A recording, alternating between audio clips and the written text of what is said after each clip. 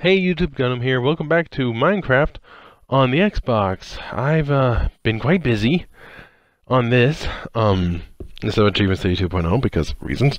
Yeah, very busy. If you take a look at the map there, we'll take a look at that later. Right now, I wanted to mention what I've done for each level, as well as what I did for the corner.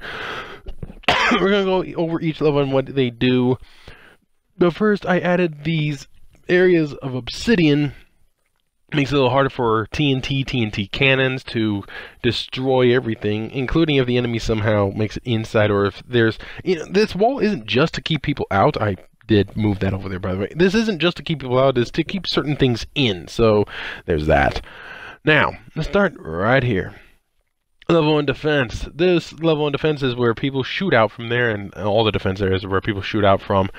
The level 1 defense support is, well, the primary support for the level 1 main defense area.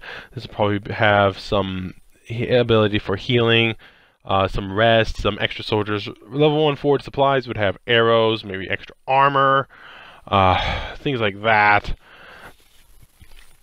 It's what they do. Now you have the vertical transit here, which is literally exactly what you think it would be. Main transit, which is a big empty room for minecarts. Vertical transit rear, over there you've got level 1 rear supplies, more arrows, and level 1 rear transit, rear supplies, and rear barracks. That'll be for beds and whatnot. And it's basically just supplies and supplies. Now on to level 2. I'm doing this very quickly because 5-minute limit. Level 2 defense, you are here, you're looking out, you're like, hello! All the way over there. Level 2 defense support would probably have beds and arrows and whatnot. Vertical transit's there. It is pretty big in that support there. Now this, level 2 rear supplies and rear transit is where people go around and you have additional supplies just in case. Level 3 defense, over here you still got a nice view, able to shoot people quite easily. And defense support, definitely arrows and things like that. Supplies is just supplies, but other stuff, the barracks and main supplies will be in here with vertical transit, and the rear defense, again, to keep things in. It's just certain things need to keep in. Now, this is tricky. Level 4 defense. All you can do with this is shoot over, but you would have a series of archers with probably rapid fire or something.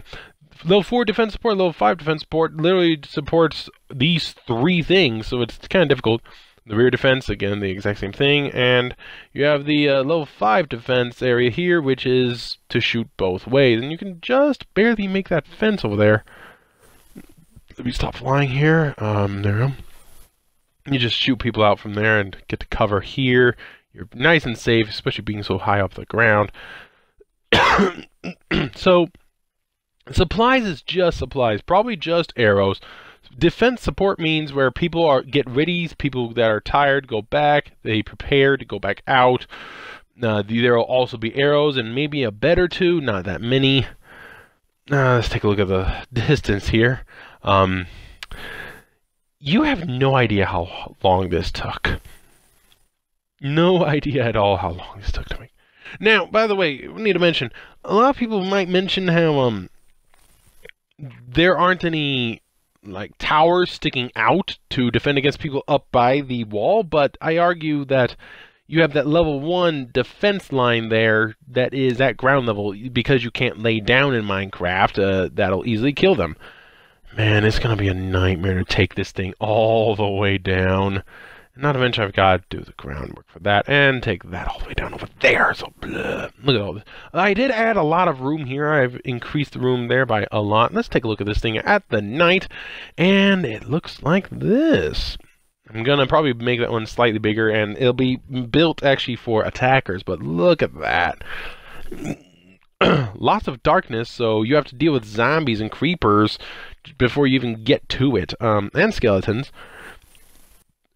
You could argue that the people defending it have to deal with that, but